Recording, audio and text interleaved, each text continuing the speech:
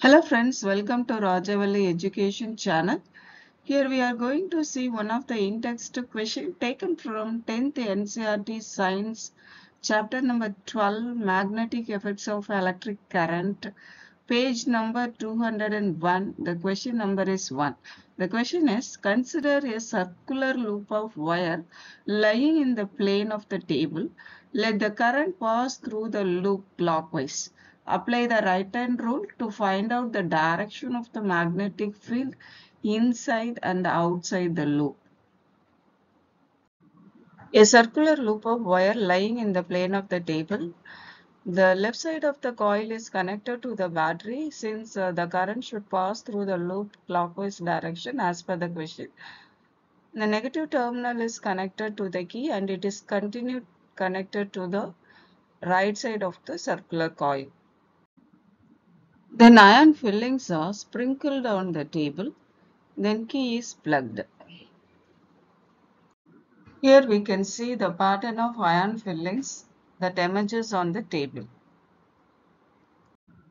Next, we find out the direction of the magnetic field lines.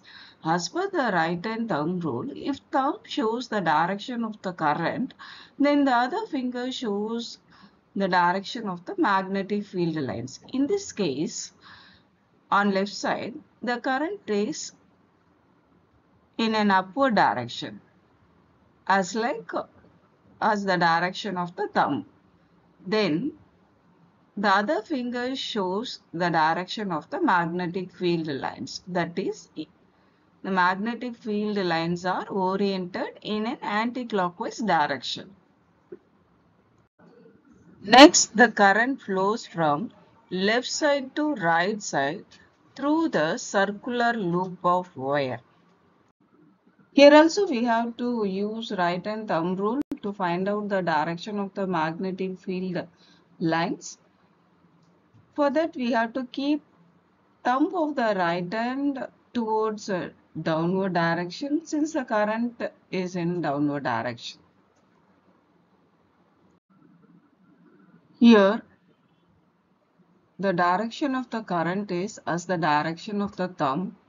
Then the direction of the magnetic field lines are as the direction of other fingers.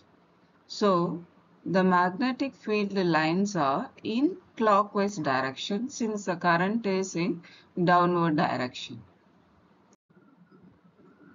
From this experiment observation, now we come to the conclusion.